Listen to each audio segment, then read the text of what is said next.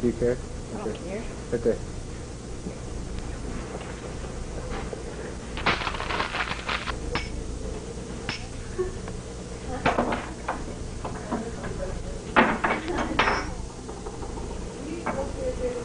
Hey, this looks like a fossil of the Temesticus forestilius. I remember back in my college days when I was learning to be a scientist.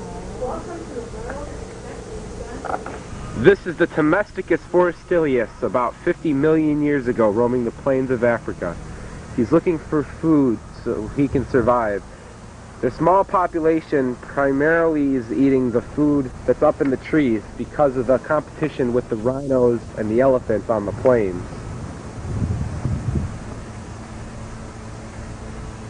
The majority of the population is about 5 feet tall and are becoming unable to reach the food high up in the treetops.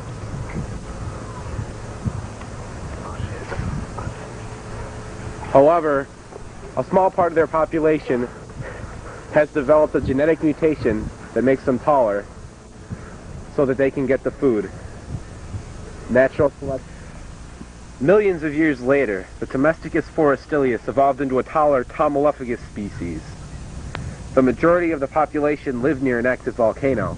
However, there were some animals in this species that were far more intellectual and knew to stay away from the volcano.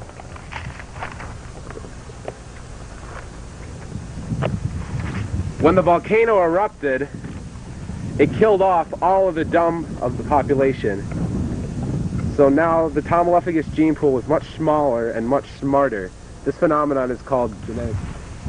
After another few million years, the Tomolophagus, at this time called the Adamal, had developed a consistently larger brain cavity for increased mental capacity. A severe drought killed their vegetation, and with their newfound intelligence had to migrate through the desert to find a new home, which is now on the European plains.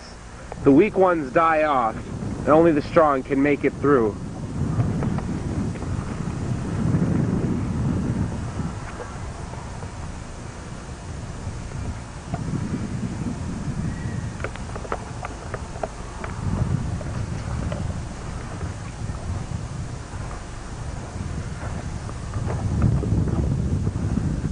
The migration to Europe, taking about 1,000 years, the animal had many new problems. They had plenty of food, but they had to watch out for the tackling predator. The slower ones here were eaten, but the faster ones could escape easier.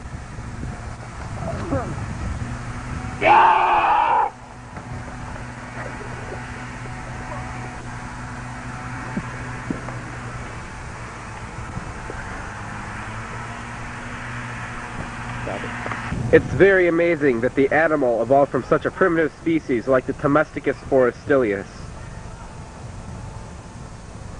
Astounding is going from the Temesticus forestilius to the Tomolophagus.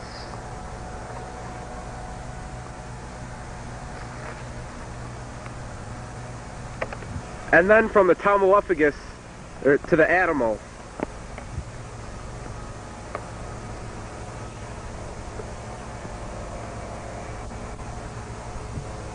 And then to the supreme animal. We can only wonder what's next.